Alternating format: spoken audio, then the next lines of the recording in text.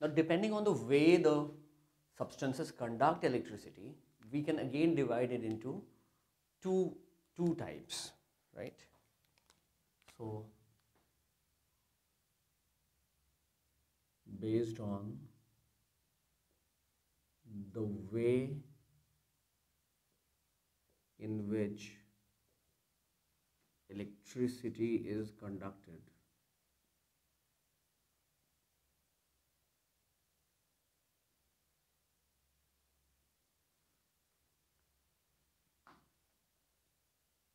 we have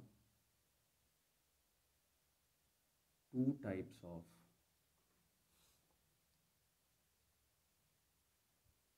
materials.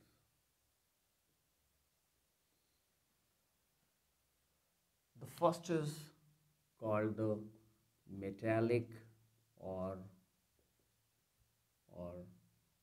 the electronic conduction. Electronic conduction.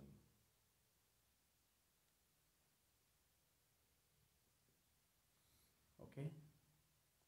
As we know, in metals, we have got a lot of free electrons, and it is the free electrons which move in the face of the field being set up inside the wire, right? So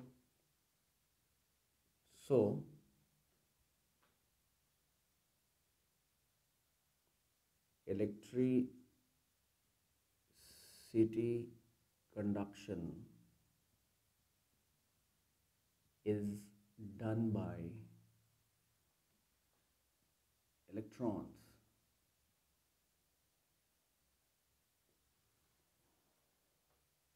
It is done by electrons.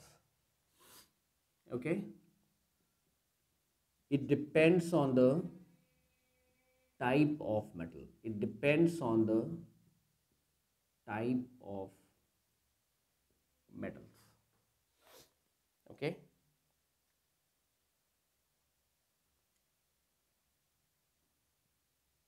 In the sense that, or I can say, on the nature and structure of metals. It also depends on the number of valence electron. Depends on the number of valence electrons. Okay. And we have studied that in detail in physics, electricity physics, that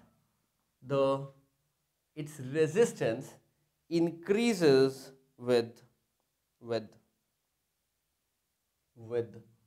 resistance increases with increase in temperature.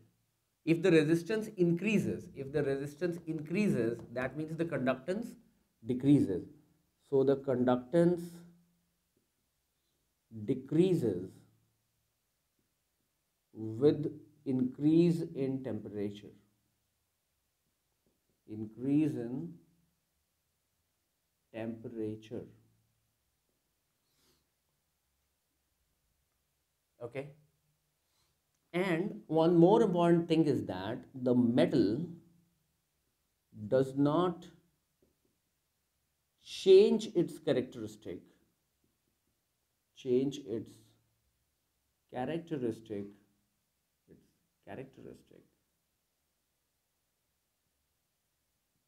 With the passage of current. With the passage of current. Okay. The metal does not change its nature.